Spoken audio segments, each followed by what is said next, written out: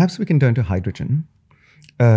Hydrogen is almost a panacea to make India energy independent. Solar and wind is abundantly available, can be used for stationary energy applications, can be used for mobility.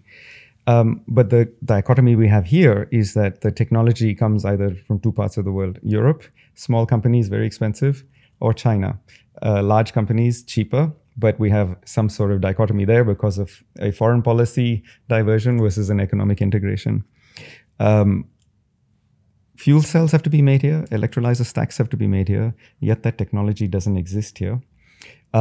Do you see us moving closer to China in terms of buying technology for alkaline electrolyzers for large-scale gigawatt manufacture of hydrogen? No, what is the big technology in electrolyzer? What is the big technology in making renewables? We are producing 200 gigawatt of renewable energy in India. How do you produce green hydrogen? You take renewables, crack water through a process of electrolyzer and produce green hydrogen, and in its liquid form export it. Renewables we manufacture, 200 gigawatt. Electrolyzer, number of companies are working in collaboration, in joint venture collaboration, from L&T to Greenco to Indian Oil. Many companies are getting into the process of electrolyzer manufacturing.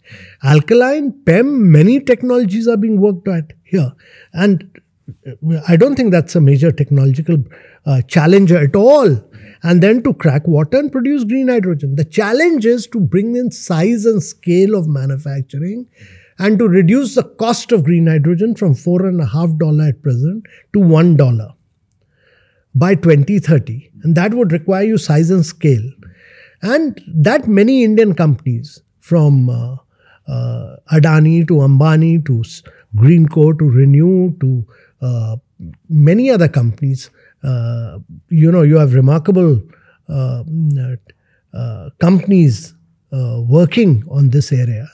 You have this company headed by Manoj Upadhyay, who's actually gone and done a green hydrogen project in Oman. So you have many companies doing this. And these are young cowboys of India who will crack it and bring it down. So I expect the price of green hydrogen to come down very rapidly. And I expect India to achieve $1 by 2030. And that's why you have we have a green hydrogen mission which is working on this. And we have supported many electrolyzer plants in India today.